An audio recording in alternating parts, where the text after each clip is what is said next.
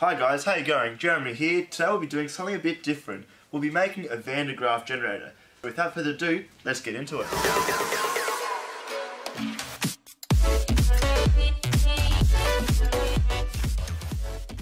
So, a Graff generator is made of four main parts. You've got the motor, the belt, the ball, and then the brushes. The motor powers a belt which runs up and down.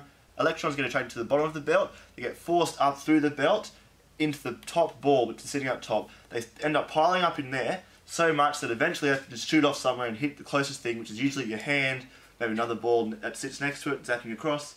Let's get into it. So the first part of a Graff generator is the motor. So what we're going to do, I've got here just a bit of wood. We're going to mount a motor to it, right, which will power the belt that goes up and down. The motor I'm going to be using is actually from a drill. This is an old drill I found. I'm going to rip it open, take the motor out, and see how we're going to mount it. Let's go.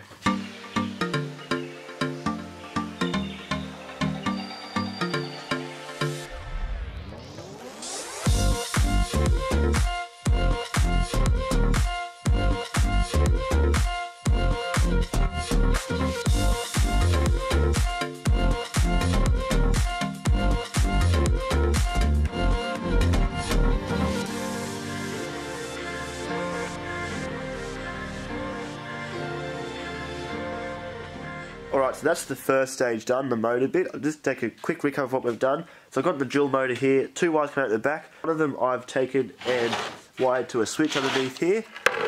One going in, taking the other side and brought other one from the drill, other one from the switch to this little clip here. This isn't the bottom of the drill, it's what keeps the battery in place. So what you can do is just have any old drill battery, like this one here, clamp it on to the switch here, like that, nice and secure, and turn it on. And that's pretty much all you have to do. Just have a motor you can turn on and off however you want. Alright, so that's that bit done.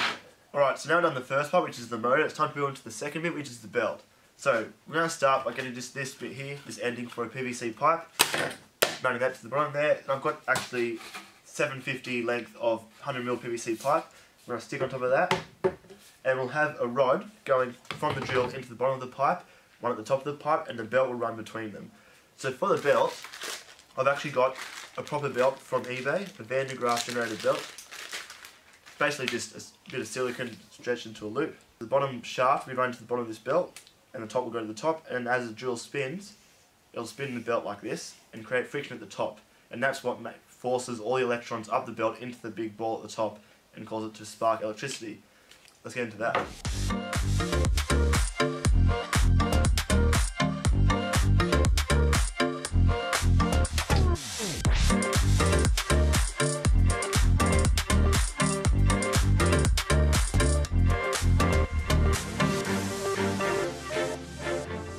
Right, so now the pipe is in place.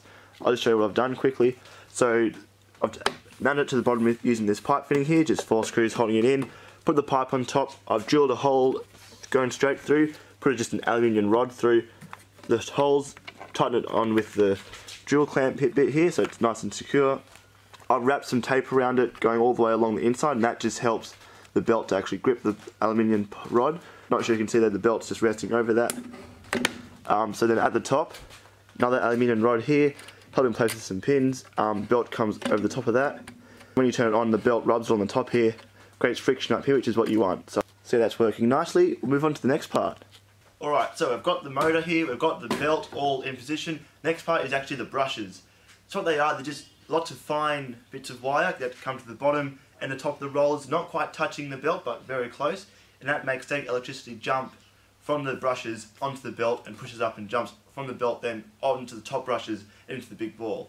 So for the brushes, we need lots of fine bits of wire. And what I'm going to use, I've got this welding clamp here, just a normal welding clamp. You can see on the inside of it, there's this copper braid here, and that's really good for what we want it for. I'm going to take that out. I've also got here a brush from an old motor. Use this if we need as well. You get started with that.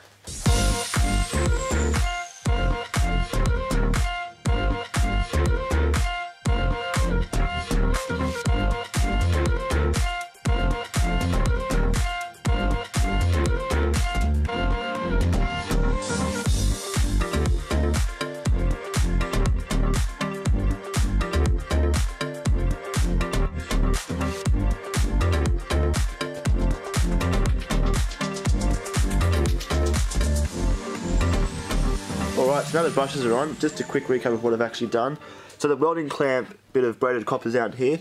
You want to have it, not sure you can see there, but so the end of the brush is right next to the belt, but not quite touching it. See, that's there, clamped it to the side with these bolts here. And underneath, it's connected to this bit of aluminium tape. And that provides a good contact with the ground, because that's where it gets all the electrons from, to push it up into the belt. So that's the bottom brush here. Now at the top here, I used that brush from the motor, cut it down, clamped it together, and then you can see it's sitting just right above the belt, not quite touching but right above it. Next part is actually to put the ball on. Alrighty, so now the motor's done, the belt's done, and the brushes are done. The last part to do is the ball on top.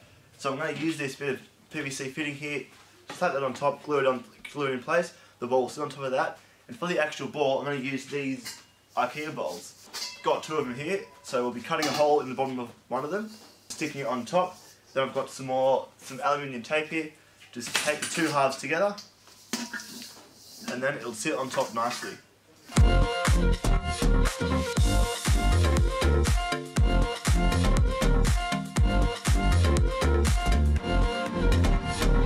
Right, so here we have, here's the brush here, got the ball on now. Inside I've put some tape going from the ball to the top of the brush, so they're connected. Things on, ball's on. The only one thing to do now, go and test it.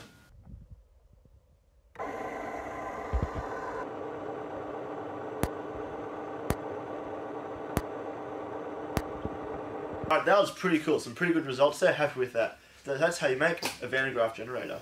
Please like and subscribe, hit that notifications bell as well so you don't miss out on any videos. We're doing a couple more things with this, so keep an eye out. Catch us later.